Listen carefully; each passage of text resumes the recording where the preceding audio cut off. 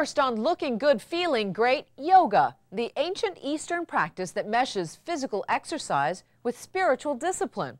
It's hot these days, and we don't mean hot like popular trendy hot. We mean literally hot, like 110 degrees hot.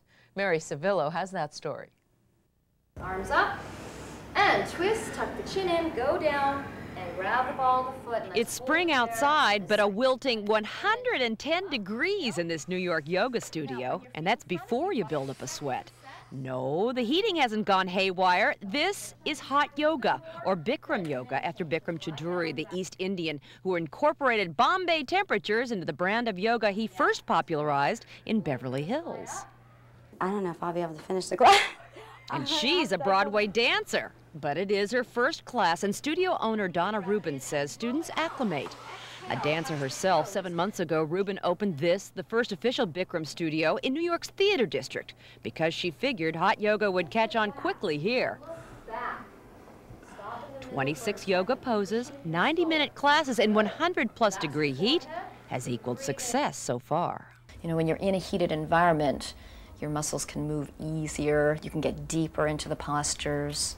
Also, it's good for detoxification as well. You're sweating a lot, so you're really getting rid of a lot of toxins in the body. In this class, we do the warming up for you. So you can start at the beginning of the class and your body's already, you know, getting warmed up. And then you can go the hour and a half getting the full benefits, really. Hot yoga classes run from $10 to $17 a class, but Rubin says they can save clients in medical bills. People with high blood pressure, people with thyroid problems, people with arthritis problems, people with any obvious injuries, like if you have an injury like your knee or your back is hurting you, that is like no problem. I mean, that you'll take care of no problem. But not everybody's convinced that hot yoga is such a hot idea. Some have medical concerns. Others are concerned that Bikram's marketing and cure-all claims run counter to the spiritual nature of yoga. Deep breaths. Find your edge. Don't push yourself. Across town at the Yoga Zone, a studio that maintains normal temperatures, instructors say boosting the external heat is unnecessary since you build up a sweat with exercise like this. Indeed, they say high heat could result in injury. If you had too much external heat, you might pull a muscle and you wouldn't feel it at the time. You'd probably feel it the next day and maybe thereafter. Oh, I can feel it. Yeah. It should be just as dark, and it's not, which means that... Dr. Gerard Berlotta is a sports medicine specialist at the New York University School of Medicine. He says he sees more potential for harm than good with hot yoga. People with heart conditions, people with diabetes, other medical problems should be very, very cautious about performing exercises in 110-degree heat. Well, I'm a walking testament for heart conditions. 46-year-old heart patient Mark Fairchild has been practicing hot yoga about a year now, and he says the improvement in his health made his doctor a believer.